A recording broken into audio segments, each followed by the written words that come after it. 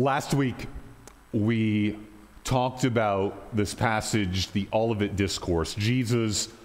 One of Jesus' final words, speaking about the things that are to come. And we focused specifically on the events of AD 70, where God's judgment came upon Jerusalem. 35 years, Jesus predicted this judgment would come in which the city would be destroyed, and it was by the Romans under the general Titus, which we learned about. Now, as we move through this text, there's this piece about persecution, which I think is very relevant to the church. And so we're going to look specifically at that this time and see how God cares for us when it seems like the apocalypse now. Now, the suffering of the church is a difficult thing to kind of reconcile. So a couple of years ago, I got a great opportunity. My wife and I, we got to travel to Nepal. And we got to meet a bunch of different Christians in the country. We got to teach. I sort of felt weird being this guy from North America teaching these people because this picture here, these four guys, I had to take their picture because they walked on foot for 2 days to come to this Bible conference. They live way up in the mountains in Nepal, and so they walked on footpaths so they could go to a place where they could go to a bus and go down to Kathmandu and come to this Bible conference. And I felt a little weird because here I was, we were staying in a hotel with running water and all this, and meeting these people who had come here on foot. We were praying just a few months ago for a group of 18 pastors in the country of Burma who had been arrested for their faith and weren't going to be let out unless they recanted their faith in Jesus Christ, separated from their families. Just last week, we were praying with Jennifer about her pastor who had been arrested in the country she serves. And there is so much suffering in the church. I got the chance I went to the hospital this week to visit with Marilyn and seeing the suffering that she has to experience. And it's enough to make you cry. Why, Lord, is there so much hardship? Why are there so many hard days for Christ's church? Jesus, after his death and resurrection, we just celebrated Easter. And one of the first questions his disciples asked him, Lord, will you at this time restore the kingdom to Israel? And he said to them, it is not for you to know the times or seasons that the Father has fixed by his own authority. And his disciples, Jesus, he died on the cross, he's risen from the dead. Now is the time where he's going to usher in the kingdom, bring this unprecedented time of peace and prosperity to the church, to his people. But instead,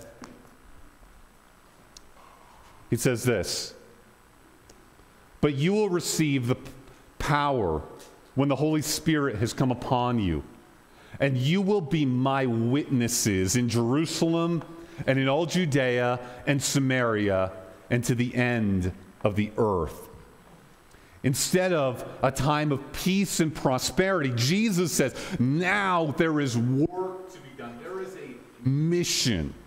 And this really gets to the first reason why things are hard for the church, is that you don't expect ease when you're on a mission. If you're on a mission somewhere to do something, you don't expect it to be easy, or else it would be like a vacation, not a mission. People on mission don't ask how hard the work is. They figure out how to do the hard work. And yet, I was asked, like, God, why not make the mission easy, Lord? We're your people. Why not make it easy? Like, there's this longing for peace and harmony. And Jesus promises someday there will be the kingdom, and it will be a reign of peace and prosperity. There will be no crying in heaven. Every tear will be wiped away. The lion will lay down with the lamb. The child will play over the cobra's den. There will not be hurt or destruction in all of God's holy mountain.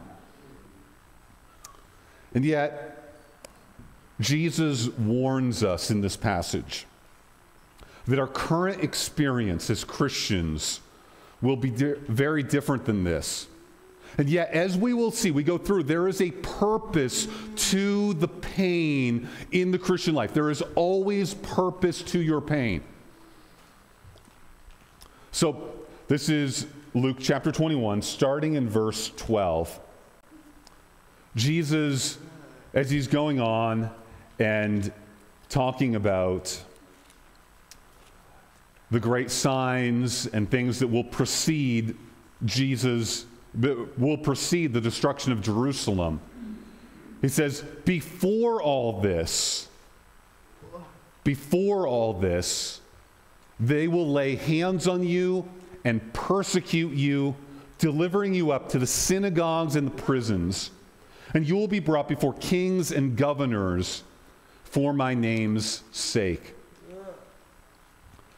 Persecution has always been a mark of the church of God. Now, it has ebbed and flowed. Now, there were times, even in the book of Acts, where things were going pretty well for the church. They were being built up, things were fine, and then there were times when they had persecution. And even after the New Testament era, there are times when things are going really well. Then you get to like the 3rd century, and Diocletian comes on. There's this horrible persecution of Christians right before the time of Constantine and the establishment of the church as the official religion of Rome. And as we proceed through history, there are times when the church is very peaceful, and yet there are times when there is great suffering for Christians. If you look up Christian suffering now in countries where there's terrible persecution, and it's a huge list. You go right across Africa, Algeria, Libya, Egypt, Sudan, Saudi Arabia, Yemen, Iran, Afghanistan, India, China, Burma, all of these places, which encompass, huge populations where if you call upon the name of Jesus Christ, you may be risking imprisonment, you may even be risking your life. To seeing all the pain of the church is enough to make us cry out with the psalmist, "How long, O Lord? How long will you look on? Rescue them from the destruction. Save them from the mouth of the lions." Like, Lord, why does your church suffer so much? Now we see this text. We should probably note that as Luke records this, most of these things, all of these things we see in the book of Acts.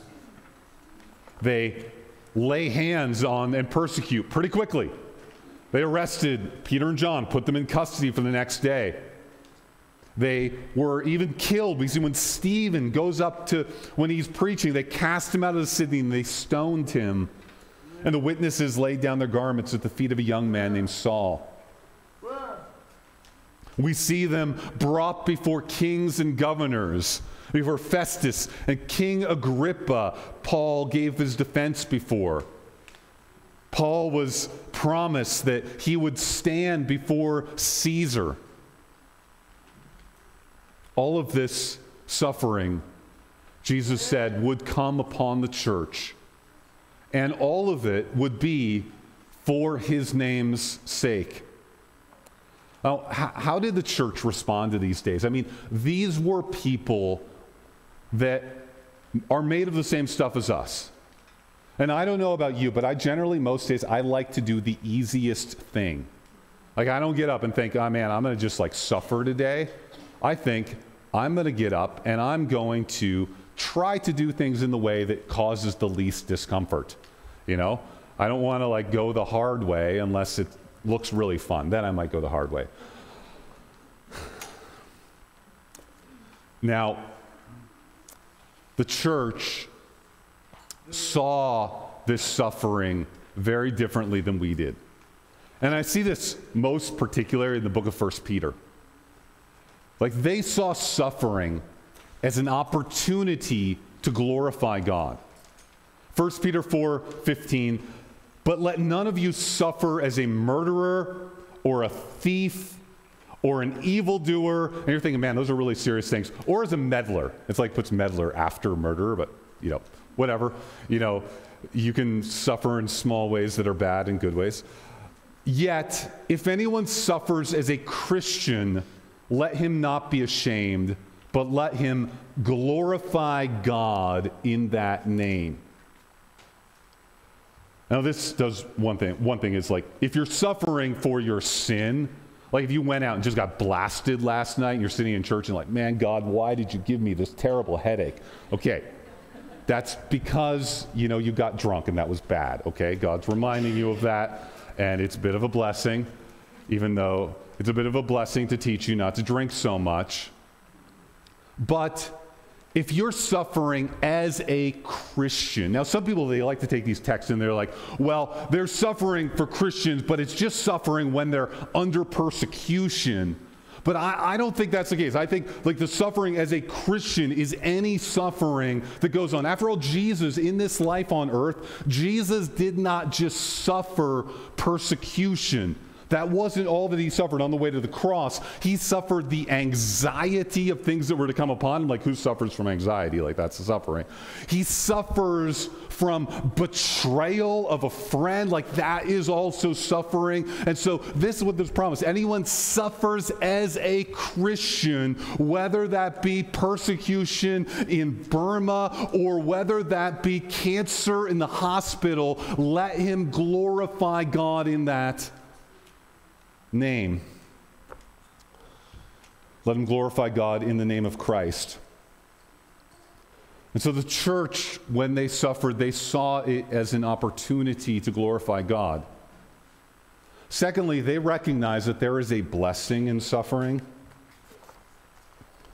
This is weird to think about. It says, but rejoice insofar as you share Christ's sufferings, that you may also rejoice and be glad when his glory is revealed.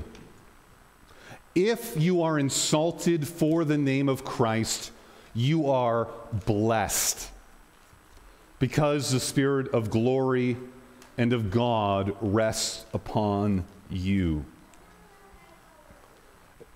This is a curious thing. So the blessing here is because the Spirit of the glory of God rests in you. And I think how this works, so thinking about this, is it reminds me of the book of Job. Now, in Job, you remember Job, he had a rich man, had all this blessing, and Satan comes to God and is just like, the only reason why Job is worshiping you is you give him lots of stuff.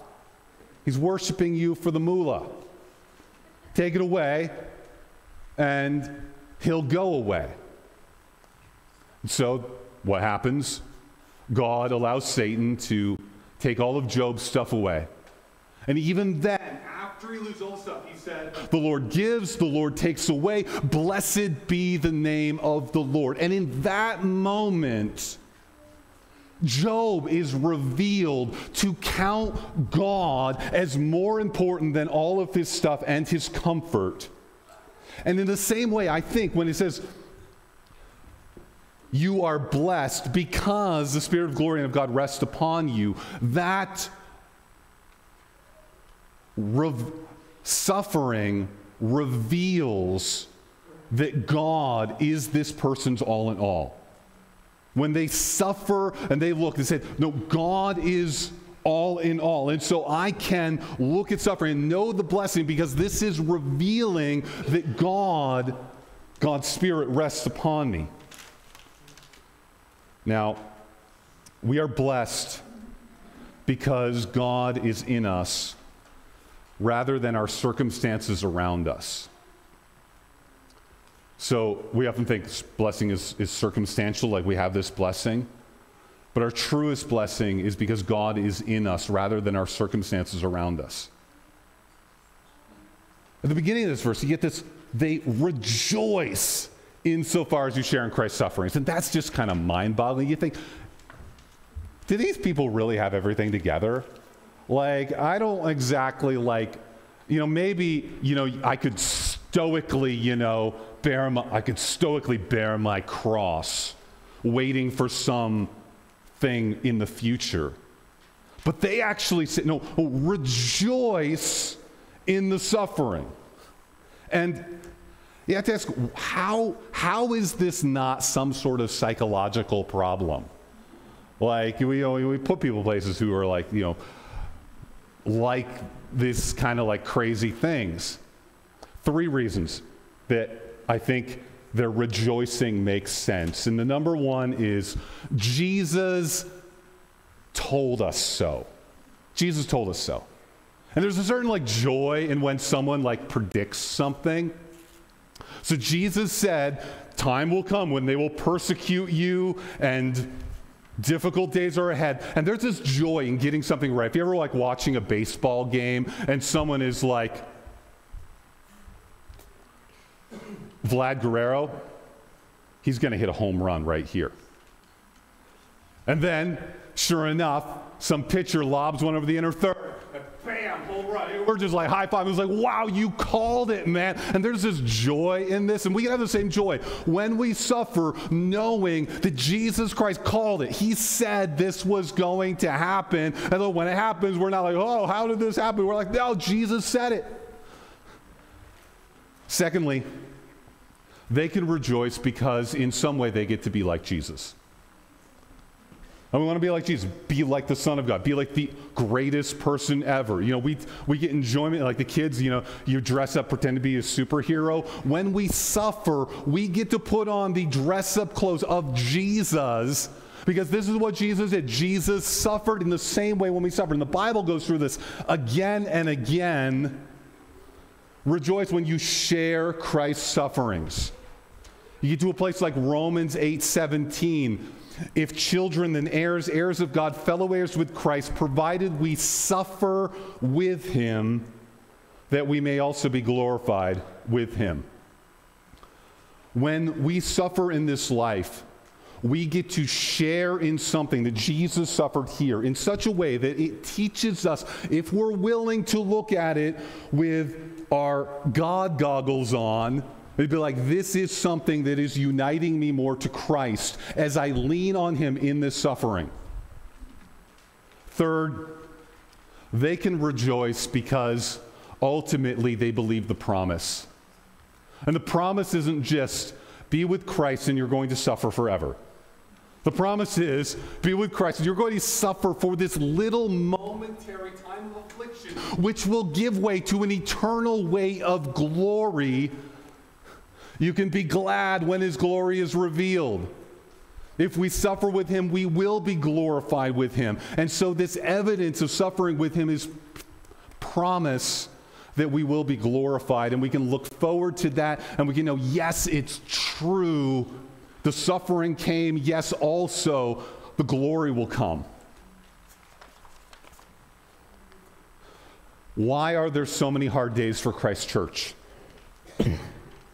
1, it's an opportunity to glorify Jesus' name. And that's an awesome thing. Every time we suffer, it's an opportunity to glorify. It's an opportunity to rejoice in Jesus' blessing. And this kind of thing that almost seems unhinged, but when we look at it, when we look to Christ on the cross in his suffering and agony, we can know we can be more like him and look forward to an eternal hope of glory.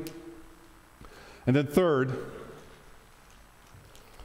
The hard times are an opportunity to bear witness, and this is what Jesus gets right to. Verse 13, this will be your opportunity to bear witness. Now, I already told you about Jennifer's pastor we were praying for, and she told us, she was like, he's in prison. We got to talk to him, and you know what he's doing in prison? He's witnessing to the prison guards and to the fellow prisoners. Like he's there sharing the gospel, just like Paul and Silas in the book of Acts. Like this was an opportunity. Now, Paul, when he's arrested, he used it as a time to witness. And you too. I mean, if it's like physical, if it's like persecution coming, like God will give you that opportunity to bear witness. And even if it is something like suffering with a physical ailment, say, you experience the suffering of loss. Mother's Day is always twins. We always remember Mother's Day thinking of our daughter that died when she was 12 days old. And the 2 Mother's Days we got to spend, without a child, and that always hits us in a way. We always remember that Mother's Day. And even in that, terrible time was opportunity to share the gospel with friends, with people that are far away. Our friends from college came to that funeral, and there was opportunity even through the tears to point to the goodness of Jesus Christ. And God gives us this is awesome. Settle it therefore in your minds not to meditate beforehand how to answer. For I will give you a mouth and wisdom which none of your adversaries will be able to withstand or contradict. And this is so amazing because this is contrary. You think, there's an opportunity to bear witness. Like, I've got to be ready for this. I'm going to, staying up, reading my apologetics books, brushing up, watching the YouTube guys who are always so good at saying the right thing right there. And Jesus said, no, don't bother to do that. Don't bother. You can have my study habits from school, which was not much. Sorry, professors, I didn't have to read all those papers. You can just relax because God says, I will give you what to say in that moment. All you need to do is look at me. And this goes for the whole Christian life. Following Christ is not like swinging a hammer. It's not like, it's like having an air nailer. You just put that thing there and you just press that button of faith. You trust God and kapow, all of the power is in God's hands. And so you trust God that day. You go to that place when maybe it's at the hospital, maybe it's at a court case, maybe it's at the execution dock. I don't know. All you need to do is trust God. All you need to do is look to Christ, and you will have words that no one will be able to withstand. Then it gets even more serious. You will be delivered up even by parents, brothers, relatives, and friends. It's like, what a text for Mother's Day. It's like some of you will have your mothers betray you. And it's happened. And some of you, they will put to death. You will be hated by all for my name's sake. Now, one thing here, we often think of these things kind of like end times kind of things, but I think Jesus puts these things here. Like he talks about this persecution and end times together just to give us hope that like every time we experience these, remember Jesus' redemption is not too far away. And secondly, we see this reality played out in the church again and again and again. Just a couple of years ago on Palm Sunday, April 9th, 49 people were killed in 2 churches in Egypt. And you hear numbers on the news and it just seems like, 49 people far away until you start to get a picture of this. This is Michael. And Sarah's going to tell her story. So they were going to church that Sunday. And Michael had a premonition that something was going to go wrong. Like there was threats of people in these countries. They know when there's threats coming, and they knew like it might not be safe to meet. And they went to church anyways. Like, shame on us for like we make excuses for anything. And they're like there might be a bomb, and they go. So they go. When he goes, he tells his wife and daughter, sit at the back. I'm worried about what might happen. Like he's a deacon, like he's in charge of the singing. He's sitting up in the front row. Near the end of the service, all of a sudden, a massive bomb explodes near the front of the church. Filled with smoke, people were screaming. She runs to the front of the church, only to see her husband's lifeless body. She says, "What I saw on my way to him was horrible, like a massacre had just taken place. The bodies of dead church members and pools of blood. Then I saw my husband. I was in shock. He was just lying there like the others, gone to heaven like he had sensed would happen." Now, Sarah and Michael had been married for 4 years. They had a daughter named Priscilla. And they loved him so much. And she says this, though. You're like, like the Holy Spirit is speaking, like when she says this. Despite everything, God has put comfort, peace, and great grace in my heart. Despite everything, God has put comfort, peace, and great grace in my heart. Says she doesn't worry about her husband because he says, my husband lived a life of heaven on earth. He was always praying and reading the Bible. I am happy for him. He is in a good place now, in heaven, in front of the throne of grace. He is there with Jesus.